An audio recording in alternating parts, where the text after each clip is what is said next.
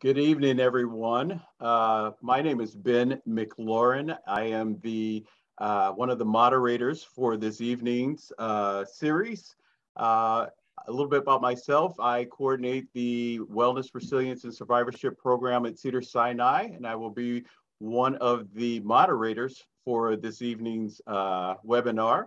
Uh, in addition, we have a wonderful program that we're bringing to you this evening as we discuss lung cancer awareness and some of the amazing breakthroughs that are on the horizon. Um, to get started, I would like to introduce everyone to our special guests as well as to the physicians that are going to be on our panel. I'll get started with our special guest for tonight, which is Chris Draft. He is the former NFL linebacker and co-founder of Team Draft, an organization leading a national campaign to change the face of lung cancer. Chris is an NFL ambassador and national spokesperson on health-related issues, including care and treatment of lung cancer, which claimed the life of his dear wife, Keisha, in 2011. And Chris is going to be coming to you shortly to share more of his story of resilience and triumph. And you will just love him as much as I do. He's just an amazing guy doing amazing things across the nation. In addition, we have on our panel Dr. Annie Balmanukian. She is the board certified hematologist and medical oncologist at Cedars Sinai. Completed her residency and fellowship at Johns Hopkins Hospital, involved in phase 1 drug development, clinical trials, and have been involved with trials that have led to the approval of various immunotherapy agents that are currently available for patients today. Immunotherapy has changed the landscape as to how patients with non-small cell lung cancer are being treated, and is offering hope in terms of prolonging survival and allowing for improved outcomes in overall patient care. In addition, we have Dr. Sukhmani Pada, Director of Thoracic Medical Oncology at Cedars Sinai, completed her medical training, including oncology fellowship at Stanford University.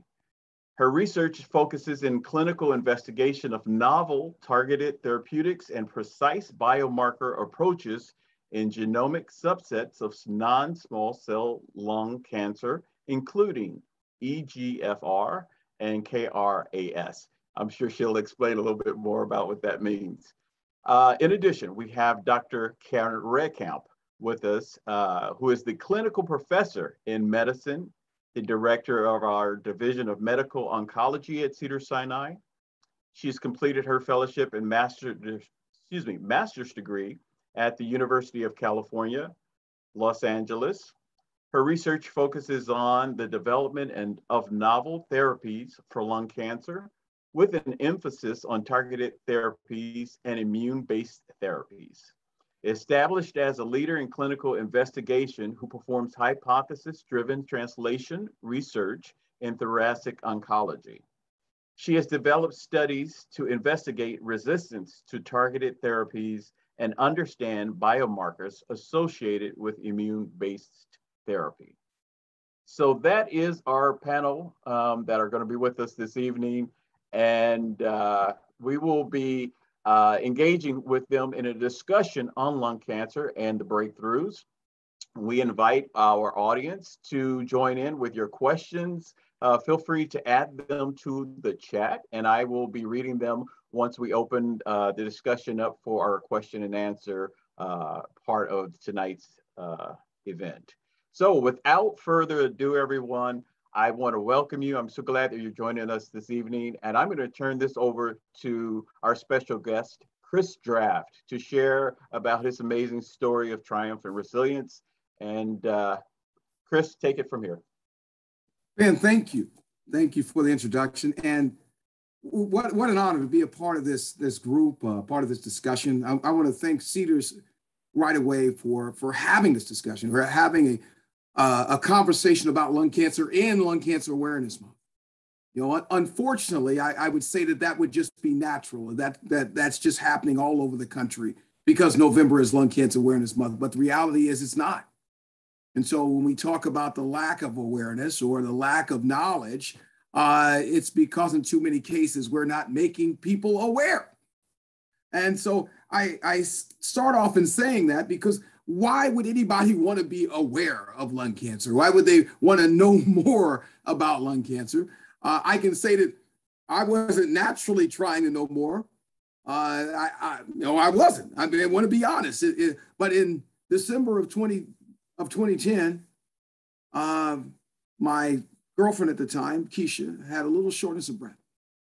She had been challenging me to do P90X and run a 10K race with her. And as a former NFL player, or really a free agent linebacker at the time, I was like, no, I'm not running 6 miles. I'm a linebacker. I run short distances, very fast, very explosive.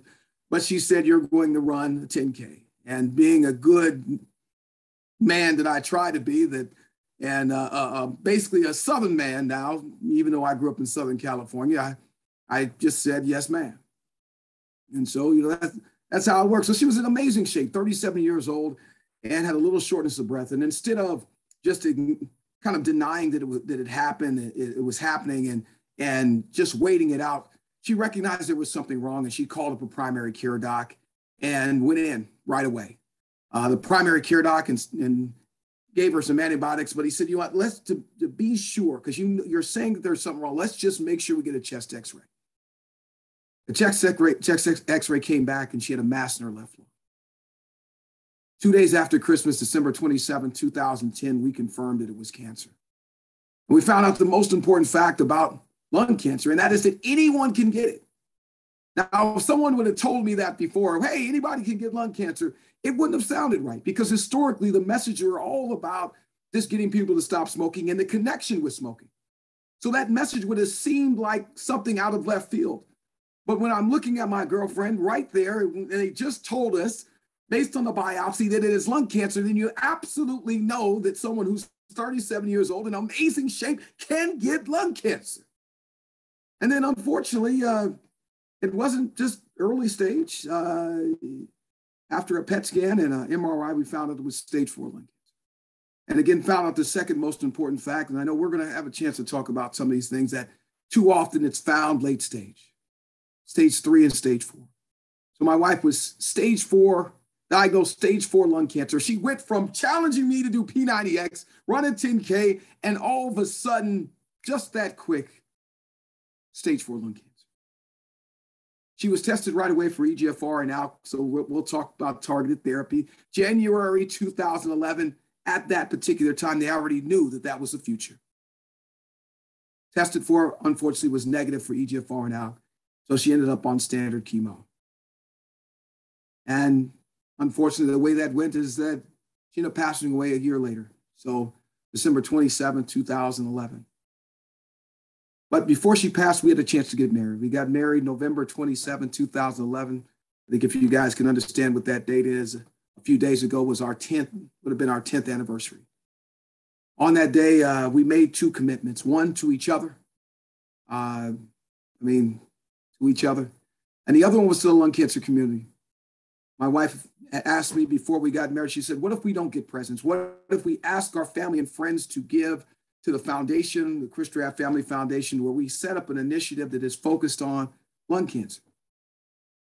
That became our Team Draft initiative. That's why I'm the co-founder of Team Draft, because the real initiative came from my wife, from the survivor that wasn't doing real well. But at that moment, she knew that there had to be a change, and that her battle, that individual battle, was now going to turn into a battle where she fought for everyone else. And in fighting for everybody else, it meant that now we can unload the connections with the NFL. She danced in the NBA and all of these amazing connections, and put that force towards fighting against lung cancer and really fighting for the people that are impacted by that disease. So I am excited to be here, because that's been our focus since that time, is to go after lung cancer by loving on the people that are affected by it, that are impacted by it, not just our survivors, raising them up, but really acknowledging all the people that have trained for this battle. These amazing doctors that I have a chance to be on a panel with. I went to 60 cancer centers in the first year, and people said, how could you go there? You just lost your wife. How can you do that? I said, because I'm not going to just sit here. We have the opportunity to move forward. And just because she passed, it doesn't mean that we can't make progress. And so I went to 60 cancer centers to say thank you. To say thank you to the people that have committed their lives to making a difference. And then I asked them a question. What do you need? How can I use all of the NFL? You guys know that the Rams have been tremendously supportive. How can I use the NFL to be able to move things forward? Because when we move things forward, it's not just that there's more research, right? I'm the first one to say that, I love that there's all these great, you go to World Lung, you go to Target Therapies meeting, you go all these things and all these great abstracts and everything, but all the research, if it's working, it means that people's lives are either being extended or the quality of life is improving. That's what I'm excited about. That's what changing the face of lung cancer is about. That's what we've been committed to since 2011. Changing the face of lung cancer is saying that prevention is not enough. We definitely have to make sure we keep, working on keeping people from smoking. We have to do that and helping them stop smoking. We have to do that. We have to understand radon. We have to understand other issues that contribute in terms of prevention, but understanding it's not enough. Early detection, screening, nodules, treatment. We're going to talk about those things. And then understanding that research is what drives all of that. They don't just happen. Things don't just show up. They don't just happen. It's because of people putting in the work. And why do we do it? We do it because of our survivors. We do it because of survivors. And so, again, I'm excited. Thank you for allowing me to kick this thing off. Thank you for inviting me so that we can elevate and celebrate these amazing people on the panel and hopefully educate the people that have jumped on the call. And I know you guys got questions. Feel free. I saw Lizette, the amazing Lizette. She said, put them in the chat. If you have your questions, wear out these doctors. They have so much knowledge. If you have a question, do not leave this time that we have together. Don't leave without asking the question. So thank you. Ben. Thank you, Chris. You are amazing. And as you said, I want to thank the NFL LA Rams for lending you to us. Man, your voice is so important in our community. You touch so many lives. I don't know if anyone has a chance to follow what you do, but you are at just about every city across the nation, touching lung cancer patients, awareness, churches, schools, temples, you name it, you're there. And I'm so proud of all of what you're doing. And I'm so grateful that the NFL LA Rams are partnering with us to help us get this message about lung cancer awareness, as well as cancer awareness and health in general. It's just a beautiful combination. And I'm so proud to be a part of this tonight. And so let's open this up to our panel. Can anyone, and I feel free to jump in and offer a statistics about lung cancer and give us a background about what's going on with lung cancer and how it impacts our community. And feel free, doctors, anyone that would like to go first. I see Dr. Pata smiling and leaning forward. Feel free. Yeah, absolutely. So first, thanks, Ben, for moderating. And Chris, thanks so much for sharing your story. I've seen you around in the lung cancer community, but never really heard you tell that story. So it was quite beautiful. So thank you for sharing. I just want to start with that. I think your message is so incredibly important about just heightening lung cancer awareness, that lung cancer awareness can happen to anybody. If you have a pair of lungs or even one lung, you can get lung cancer. And we know that if we look at even cancer deaths within the United States, lung cancer leads in that horrible statistic for both men and women. So awareness is absolutely critical. And it's important to know the signs and symptoms that your wife experienced, such as shortness of breath and cough, because our prevention really and our screening tests don't apply right now to people who are so young and who have never smoked. I think Dr. Reckamp too wanted to say something. She was off mute for a second. So I would echo Suki's comments there. And it's so important to talk freely about lung cancer. Often the stigma associated with lung cancer. I mean, even for people who are not smokers, and we're seeing up to 15, sometimes even up to 20% of people who get lung cancer are not smokers, though still the majority are. When people get lung cancer, the first question, if you tell somebody, is going to be, I didn't know you smoked. And so many people want to keep it to themselves because immediately they feel like they've done it to themselves. Somehow they've done it. And I spend so much time talking to people about what they could have changed, what they could have done differently. And we don't, tell a patient who had breast cancer, like, how many fatty meals have you eaten recently? We don't go there with people, and we don't put that shame and blame on people. So having open discussions and talking about lung cancer is a very big first step. Talking about research and funding for lung cancer is also important. One of the statistics is that, though lung cancer is responsible for more cancer deaths, there's still significantly more funding for things like breast cancer. And that's largely because of awareness. So we appreciate the work that you've put into this, Chris, to bring the awareness out here. And so funding for lung cancer becomes incredibly important. We're at the forefront with lung cancer in both immunotherapy, and Ani can talk more about that, and in targeted therapy. There are more targets in lung cancer that have specific FDA-approved drugs than any other disease. And this is in a disease where it's not so easy to get a biopsy. You have to, go into an invasive procedure. And yet we have made progress in understanding the biology of the many different types of lung cancers that exist, and also turning a very immune suppressed tumor into an immune responsive tumor. And I think I'll hand it over to Ani to discuss that. Ani, before you go, can I say just one thing in terms of the stigma? And Karen, you talked about that. As we look at the numbers of lung cancer, American Cancer Society estimates about 235,000 people will be diagnosed with lung cancer in the United States. That works out to approximately 646 a day. People are diagnosed with lung cancer. Up to 20% will be people that don't have a smoking history. But then you're going to have a large amount that are former smokers and other ones that have a smoking history that are current ones. But I want to make sure, as we're on this call, that we acknowledge that in 1998, the cigarette industry actually got indicted. They got indicted for predatory marketing to our young people and for making cigarettes more addictive.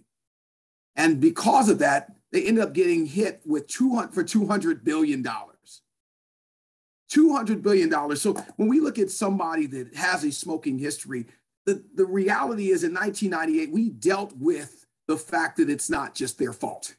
It's not.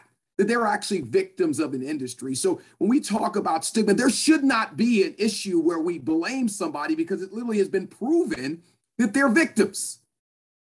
And I think if anybody on here has that connection in any way, I want you to know that I'm fighting for you. We are fighting for you. And regardless of how you got this disease, we got you. I couldn't agree more, and I agree with everything that is said. And Chris, I have to echo your incredibly powerful words. And thank you so much for sharing your story. And thank you so much for putting this all together and making lung cancer awareness a part of your goal, because all the panelists here we're passionate about treating lung cancer, and we're there with the patients every day. And just like Karen said, and just like you said, we're holding the hands of patients who are coming through and saying, how did this happen to me?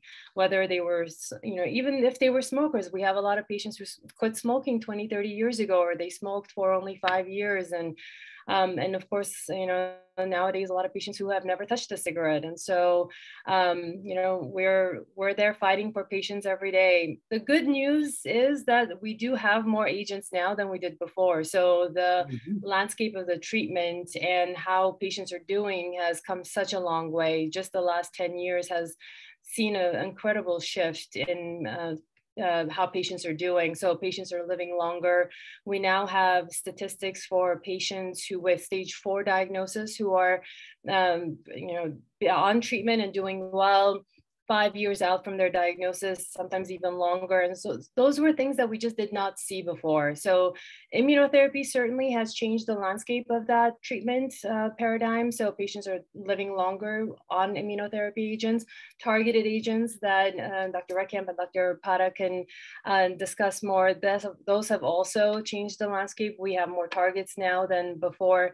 My passion, of course, is immunotherapy. And so that, of course, as well has been so important. So things are changing for the better, and we're all optimistic that it's continuing to move in the right direction. But again, awareness and more research is so important. So I have a question for our panel. As someone who is layman in this area, when do I get tested? How do I know about what's the right age to be screened for lung cancer? And is there multiple screenings that, different types of screenings that I should be aware of, because it's a respiratory illness? That I'm off mute, so I'll chime in and then I'll let you guys also chime in. But that's such an important question. And unfortunately, we don't have any great screening protocols in place for those who have never smoked. Right now, the only lung cancer screening available is for those who have a prior history of smoking. And usually any smoking for 20-pack year smoking history, and anyone between the age of 50 to 80 can get a screening CT scan. But even though that has been in place, it's actually, even that has not been utilized very frequently, even with patients who have a prior smoking history or are current smokers. For those who have never smoked, we still don't have proper guidelines in place for screening, and that's desperately something that is needed. So yeah, go ahead, Chris. If I could just add something real on that, Suki, is a big part of the group that actually can benefit from screening is our veteran population. And so, again, as I said before, I mean, we recognize that the cigarette industry got indicted for what they did. So when we see those numbers, that I'm the first one to say that my wife would have been not just able to get the lung cancer screening, but at 37 years old, she wouldn't have had a mammogram. She wouldn't have had a colonoscopy. So there's guidelines that are in place for every type of screening. And so I think the key element is to make sure that the people that can benefit from it, that we fight to make sure that we get as many of them as possible, because we know that catching it early is a game changer. Stage 1 and stage 2 can just, to be able to do surgery or potentially even radiation because it's so early can transform our survival rates.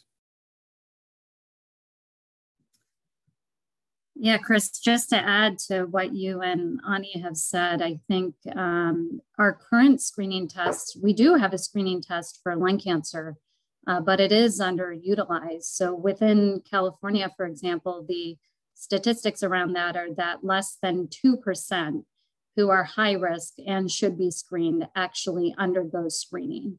And if you look across the entire US, the national average is less than 6%. So we here have a screening test that definitely saves lives, but it's just not being utilized. And I think there is a sort of increasing awareness about how tobacco exposure may affect development of lung cancer in different people.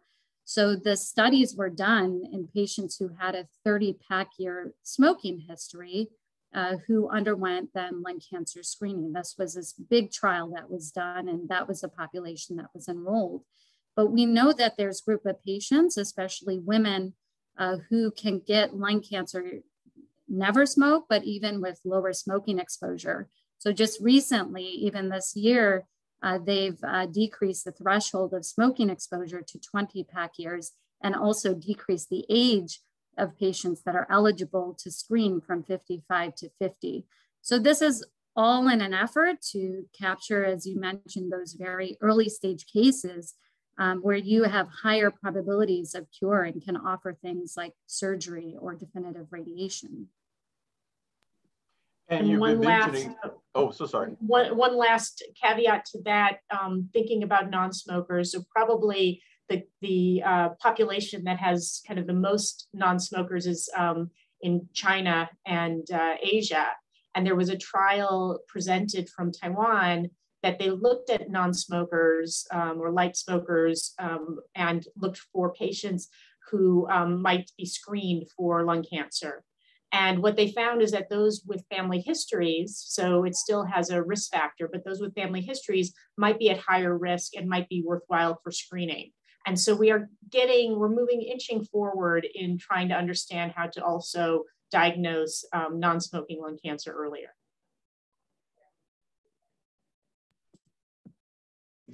We've been talking about cigarette as one of the key factors in knowing when to, those former smokers, but what about environment as a influencer as well? Can anyone speak to that?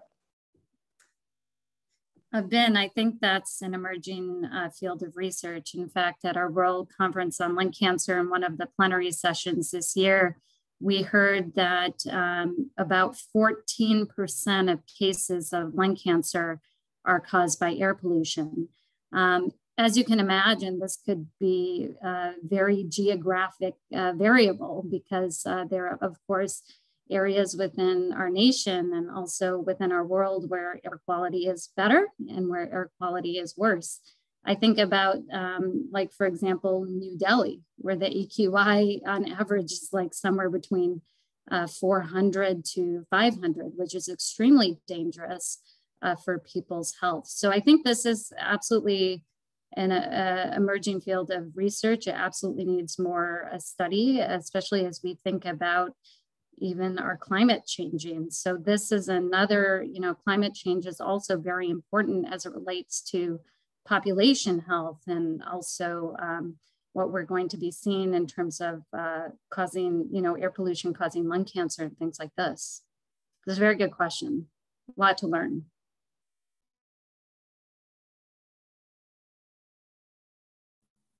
But if I could add to that, as we talk about air quality. As a guy that grew up, I didn't just play with the Rams. I actually played with the Rams in St. Louis, but I grew up in Southern California. So for all people that are Cali folks, it is a drastic difference between air quality in Southern California now versus what it was 20 years ago, 30 years ago. So we understand that policy changes can be critical in being able to deal with those things.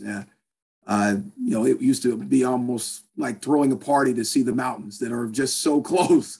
But the pollution levels were so high that it had to rain or there had to be Santa Ana winds before you actually saw the mountains. And so definitely, those are, from the World Health Organization talking about the impact of air quality to World Lung talking about that.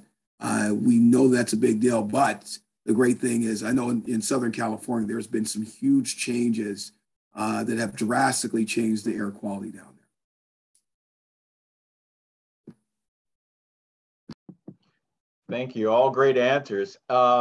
Before I open it up to our audience's questions, can we talk about any of the breakthroughs that we have on the horizon in terms of how we're able to treat lung cancer, and even screening? Any breakthroughs that we are exciting or hope in this area? I think we're constantly looking at breakthroughs. One thing that we're working toward here at Cedars is actually a mobile screening unit that we can bring. We know that we do better if we bring the treatments or the medical care to the patients. So we do that with mammography, which can be highly successful. So we're working on getting a mobile screening unit so that we can bring those out to communities and especially underserved communities. So that's one big thing in technology. Absolutely. I would imagine there are certain groups that are disproportionately affected more than others, if I'm not mistaken. And is there any targeted efforts being done to help reach those groups of people? Ben, can I ask a question real quick? Because you asked about the changes that have happened. I know Dr. Pata is, I mean, you're working on targeted therapy. So can you give people a perspective on, how many targeted, how many targeted drugs and how many targets that we have as it relates to lung cancer now versus 10 years ago? I say my wife was tested for EGFR and ALK January 2011. Xalkori, which was approved for ALK, was approved during that year, but it wasn't approved at that time. So it proved that targeted therapy was the future. And I know Dr. Ani to be able to talk about where immunotherapy is. As ASCO in 2013, that was the big deal of immunotherapy. So can you give people a little bit of like a history lesson about where we are now versus where we were? Yeah, absolutely. I think that's a great question. And I think this is also a testament to technology, our ability now to really interrogate tumors to a molecular level, not just by looking under the microscope, and also very, very clever drug design. So as an example, if we look historically in patients with non-small cell lung cancer, the only target or potential target that we knew about was a mutation known as KRAS. And KRAS has been just a notorious mutation, not only within lung cancer, but also a variety of other cancers to target. So we've known about that mutation for a long time. And it's not until 2021 that we have now an approved targeted therapy for patients with KRAS G12C mutated lung cancer who have been previously treated. So just to give you a sense from the time we know about such a target to the time now of drug development. In 2004, I think was the biggest discovery for drug development within lung cancer and really looking at molecular targets, and that was EGFR. And so that dramatically changed the scene where you are now offering patients in frontline setting with metastatic EGFR mutated lung cancer a pill therapy instead of IV-based chemotherapy. And now accelerating to 2021, we have a total of 9 targets with FDA approved therapies, and 2 are completely brand new to the scene this year. And that's one I mentioned, which was KRAS G12C, and another one, which was EGFR exon 20 insertion. For years at meetings, you've been hearing about these abnormalities in tumors, saying they're undruggable, we can't target them. And here in 2021, they're actually FDA-approved therapies. So it's been amazing in terms of the pace now of the discovery of these different subsets of cancer. So having more precision therapeutics to be able to treat these types of lung cancers. And so can you talk about the quality of life as it relates to, because these are pills that people can take and how that's completely different than IV-based chemo? Yeah, absolutely. I think that's a great point, Chris. So for of those 9 targets, many of those oral options we can use in the frontline setting. So instead of a patient having to come in IV once every 3 weeks, get labs, be seen in clinic, spend the day in the infusion, we see them. We of course are also closely monitoring in the same way. Just because they're pills, they still have toxicities, and we want to make sure that we stay on top of them. But the frequency of the visits tend to be less so. And obviously there's a big convenience to be able to taking a pill rather than having to come in once every 3 weeks for IV-based treatment. So absolutely. Awesome. like I said, I've been able to see so many survivors that have been on those targeted therapies. So I was in Boston, as some of you guys said in the chat, I've kind of been all over the country, all over the world a little bit. And that EGFR initial trial, I actually met the guy that was number 4 on that trial at Fenway Park a couple of weeks ago. So it absolutely tells you that research is working. Definitely we want it to work better and continue to move forward. But I think hopefully everybody on this call recognizes that we are building off of success right now.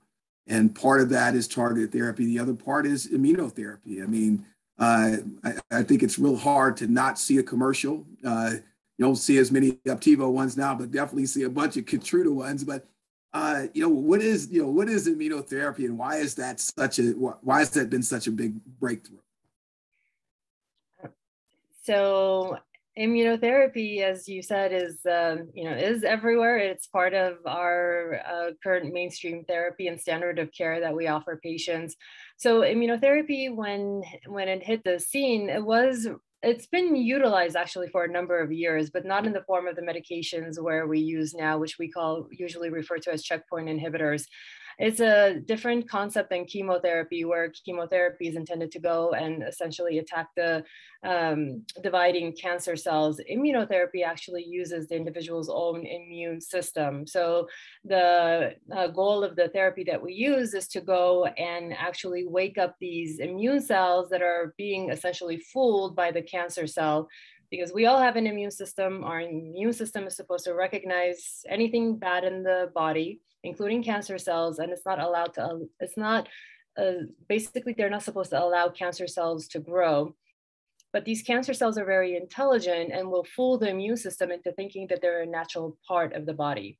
So our immunotherapy medications are intended to wake up the immune system, to let them know that there's something in the body that doesn't belong there, so that then the body's own immune system will go and attack the cancer cell. So basically you're utilizing the individual's own immune cells to recognize the cancer cells and get rid of them. The side effects tend to be more gentle. Now, there are some side effects with immunotherapy, but they're not the typical side effects we see with chemotherapy. And when we see responses, they tend to be longer responses as compared to chemotherapy. I'm referring more to the stage 4 setting. Speaking of which, when we first started using immunotherapy, it initially came to in clinical trials around 2009, 2010. And it was in 2014 that we got the first approval with Optivo. And since then, the field has really taken off because we have a number of immunotherapy agents available. And we've moved beyond stage 4 setting to stage 3 setting. And now we have it in the adjuvant setting. We're looking at using it in the neoadjuvant setting. In fact, there's a trial at Cedars looking at that.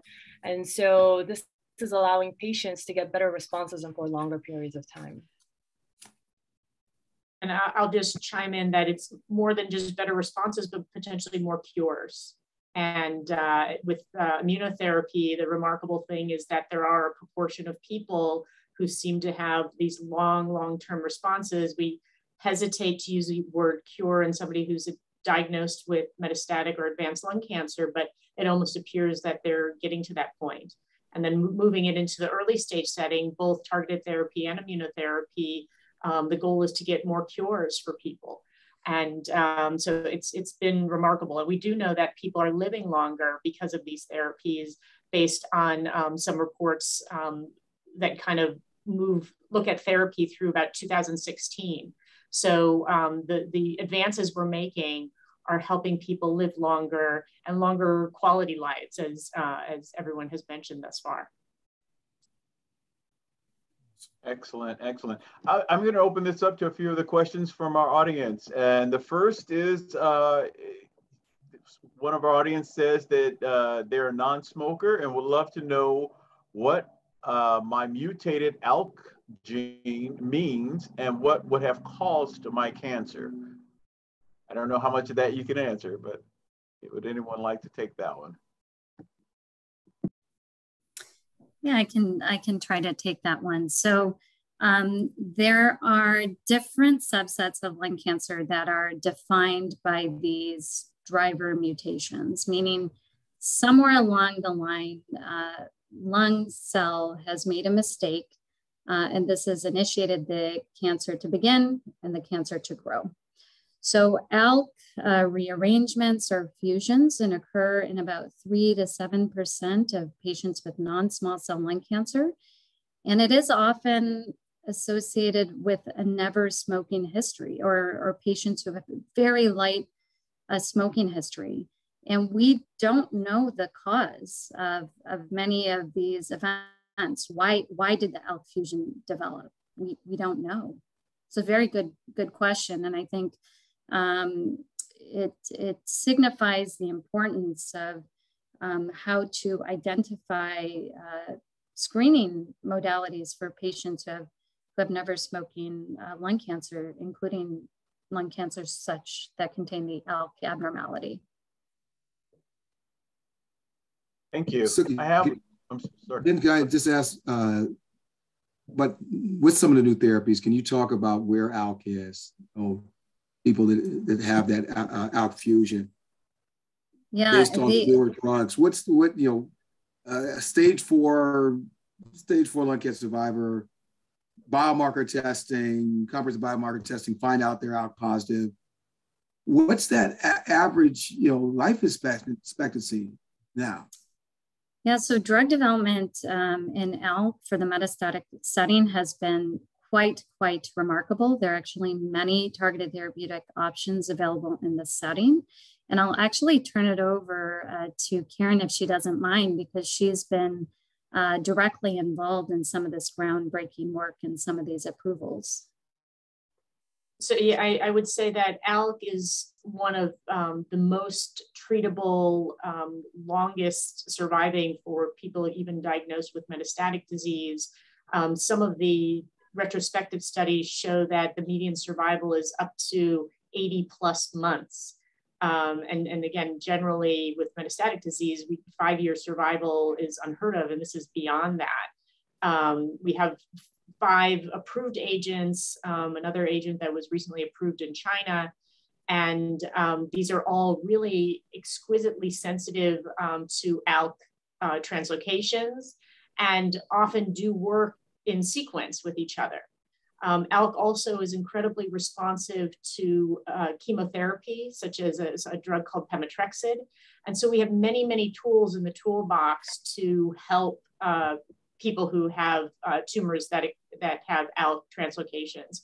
So though we don't want anybody to be diagnosed with lung cancer and we'd rather cure it and have it go away, ALK is a very treatable alteration, and the progress that has been made in ALK is really astounding and something that people can live with almost as a chronic disease. Thank you, Karen. I just would like to also add to our audience that I see your questions, and unfortunately, if they are a personal nature where I'm not able to share with the group, just feel free to direct those questions directly with your care team and your physicians. We have to abide by a group questions that are appropriate for a group. So we appreciate your understanding in this nature. Would any of our panel like to talk briefly about how you're able to reach certain groups that are more disproportionately affected or impacted by lung cancer than others? I think there are some disparities there that I would like to know. I've heard that it impacts the African-American groups at a higher rate. And I don't know if that's because of more, people are smoking, or is it environment or socioeconomic status? Can you speak to that? So I can start the process. I think that one of the things that we talked about earlier is that California is number 2. So actually number 49 in the rate of screening, those who are eligible. We are second lowest only to Nevada. And so we do very poorly in getting patients screened. And so I do think and part of the reason that they've lowered the pack years and age for screening also is because of those disparities, that it may take less cigarettes for Black patients to have to develop lung cancer. It's definitely true for women that less cigarettes may cause them to develop lung cancer earlier. And so trying to get to some of those disparities on a public level by changing guidelines. And then as we talked about, bringing out these mobile CT scanners that we can potentially get to the populations. And we've done work, unfortunately, there are still pockets of underinsured people who can't get the same care as others. And there are different tiers that people have access to. So partnering with groups that serve underserved populations so that we can potentially get them into trials, potentially get them to screening. And our group also works with, sometimes works with churches and getting the word out in our communities to get to people who might not otherwise even have trust in coming to the doctors to get symptoms looked at or get screening in the first place. So there's a lot of work in that area, and also work to try and get more access to clinical trials by partnering with groups that do serve some of these underserved communities. But I think Suki can probably also talk about targeting, making sure that everybody gets tested for targeted therapy, as we have a huge undertaking here at Cedars to make sure that we're testing every patient. Yeah, Karen, you were reading my mind right there. So that's another issue with regards to disparities is biomarker testing, particularly for our patients with non-small cell lung cancer. So as I had previously mentioned, for metastatic disease, there's 9 targets and even one target in the earlier stage setting, that's EGFR. And unfortunately, there was some data that was presented at our big oncology meeting this year known as ASCO, and only about 50% of patients are being tested for a limited set of biomarkers. That doesn't even include all 9. And it's also, they also showed some data that even if the results were available, they didn't necessarily guide the first line treatment decision. It didn't seem to impact decision-making for a subset of those patients. And there was also disparities noted that for African-American patients compared to white patients, the degree of molecular testing was less. So I think there are a lot of factors that play into this with regards to why isn't molecular testing being done routinely? I mean, we've had such incredible advancements. We want these diagnostics. We want these treatments to for every patient to be eligible to receive. And so one of the projects that we've been working on at Cedars is to identify where are the barriers, even within the Cedars network, because Cedars, of course, is not just main campus. It has a variety of associated affiliate sites. And then not only just to identify those systemic barriers, but what can we then as a next step put in place to overcome those? So I think a lot of the ways to fix the issues with regards to biomarker testing is really putting systems in place to make it as easy as possible. So we do have ongoing efforts to identify 1 or 2 barriers right now, even within our system within Los Angeles, to ensure all patients who are eligible for this testing are getting it, because it's so critical to their treatment course.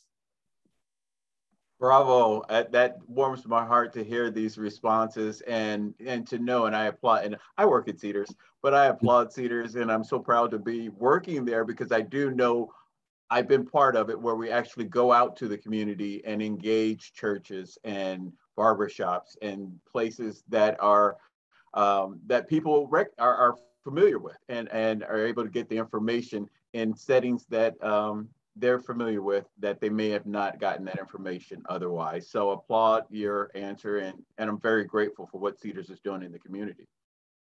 Ben, can I add to what there's, what Karen and Suki had talked about?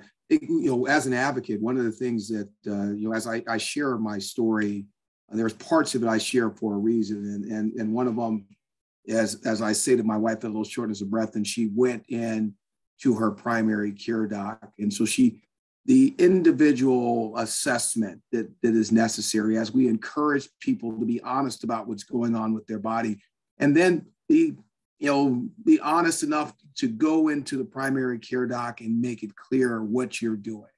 And, too often we don't acknowledge that is advocacy. Advocating for yourself is acknowledging that there's something wrong. Advocating for yourself is going to that primary care doc. And in so many cases, lung cancer, it takes a little while for there to be a diagnosis. So being willing to go back and fight for that care. But one of the things that we can't have people fight for, if we know that it's a game changer, that's one of the reasons why I asked about the life expectancy in terms of ALK. It is too obviously different for us to allow people to not get tested. And so right now we've made it seem like it's difficult. Well, it's not real difficult. If it was breast cancer, they've made it basically a crime to not test for HER2 and a couple of other things. It's a crime. All right. And in this case, we've learned that targeted therapy is too good versus some of the other options, that it shouldn't be an option, along with too often as a being in the advocacy space, is they put that on the patient, or as I'll call them, the survivor, to ask for it, to fight for it. And I've thought that for so long that's the most ridiculous thing, because you're literally saying that someone who just got diagnosed is supposed to understand lung cancer at a level where they can go in and challenge their doctor to make sure that they get comprehensive biomarker testing. And so that's unacceptable. So we have to be willing to hold each other accountable and make sure from a medical community that anybody that's not doing that, anybody who's not, from biomarker testing, making sure that's done. And then, Karen, as you talked about with the mobile lung cancer screening unit, we have to be honest about where those areas are, where they have higher risk, and make sure that they're aware. Again, it's not everyone that needs to be aware. They need to have basic awareness, but there are communities where they have to, because their risk factors say you are somebody that needs to be screened. So are we looking for those audiences, the groups that definitely need to know it, and we're directing the messages right to them? Absolutely. Absolutely great, Chris. So in terms of time, we would like to close out with Bronwyn, one of our chaplains at Cedars Sinai. But before she comes on, there was one quick question from the audience member I did want to ask, and if maybe someone from the panel would speak to this. He's asking, he was talking to a lung cancer advocate, and they said that low-dose CT scans are now available and have an increased level of safety. One barrier to people asking is to be screened is the fear of the effects of screening. Is this correct? And if so, what is being done to communicate this info out to the public?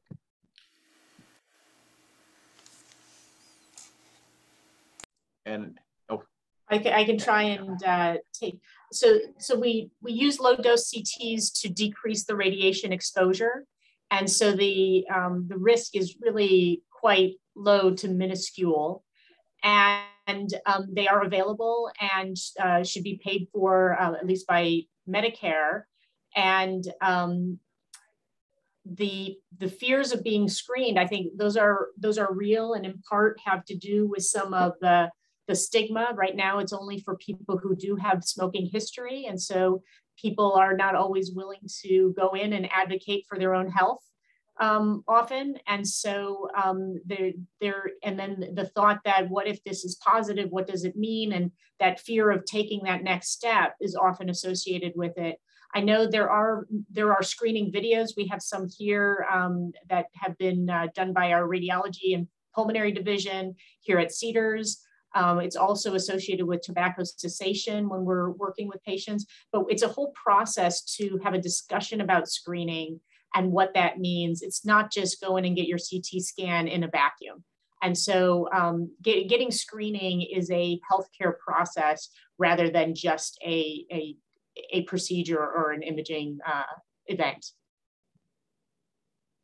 And just to add to that as well, I've had a number of conversations with our radiologists here in our center where they continually mention that it's really the additive effect of the radiation exposure from the CT scans. And for screening CT scans, usually the recommendation is once a year CT scans, unless there's something seen that's suspicious that may require a follow-up, a short-term follow-up. And so given, as Karen was saying, that the dose is low to begin with, and you really need a number of CT scans over time, overall the CT scans are actually pretty safe. And the value of catching something early really outweighs any risks to the radiation exposure. Excellent, excellent answers. Well, I would like to thank everyone for your participation, from our panel speakers to Chris. Chris, if you would like to say something prior to Bronwyn coming on to close out our evening, I'll open the floor to you. Awesome. Our special guest. Ben, thank you. And thank you, our amazing doctors, for sharing with the group. Everybody that joined, I just want to encourage you guys to continue to learn. The knowledge is power, and the fact that you're on this call is it's a big thing. It's a big deal. So know, as you go away from here, know that there is hope. There is tremendous amount of hope, and every day something is moving forward. And so, again, thank you guys for being on here, and thank you for being a part of Cedars, for having this Lung Cancer Awareness Month discussion and making people aware, being committed to making that happen, acknowledging that if we don't make people aware, if we don't let them know, how will they know all the things that have changed? If we don't celebrate it, if you guys feel my excitement, all right, hopefully you can. I know it's a Zoom call and I'm not right in front of you, but if you can feel my excitement, because I know that the changes that have been made, when Suki talks about 9 drugs, I'm thinking of 9 of people that are going to go to weddings, that are going to birthdays, that are going to, they're having another anniversary, right? They're just living, and they're going on vacations, and that's what that is. So I think of a CT scan, and I think of somebody being cured and again, living their lives and being around their kids, being around their grandkids. So hopefully, as you guys are listening to this discussion, that you really take away that things are changing. It's not good enough, absolutely, but that's why we have research. That's why we support our amazing doctors. That's why we tell them thank you and encourage them, so they can continue to think outside the box and move things forward, and know that every time we do move forward, those are lives that are affected. So thank you. Thank you for being on. Beautiful, beautiful. I couldn't close that out better, Chris. Thank you so much. And we look forward to continue this discussion, because as this is ongoing, amazing work that is being done, and be encouraged, everyone. We're so grateful for the doctors and the amazing work that they're doing. And without further ado, I'm going to turn it over to Bronwyn Jones to close us out. Well, thank you so much. This has been a really amazing experience to listen to everybody. And in the spirit of this thankfulness of the season, I want to celebrate the spirit of passion that we've been witnessing, and the imagination and creativity of all the research and in the care of the patients that you've done is incredible. The imagination it takes to come up with these new ideas and this hopefulness and the connection in the community. And I'm actually just going to lean on the words of one of the poets that I really love, Mary Oliver. And her poem it's very short, and the poem is called Mysteries, Yes. Truly, we live with mysteries too marvelous to be understood. How grass can be nourishing in the mouths of lambs. How rivers and stones are forever in allegiance with gravity while we ourselves dream of rising. How 2 hands touch and the bonds will never be broken. How people come from delight or the scars of damage to the comfort of a poem. Let me keep company always with those who say, look, and laugh in astonishment and bow their heads. That's it, and thank you so much for everything. Thank you so much for your creativity, imagination, and passion. Thank you, everyone. Be well and happy holidays. Take care.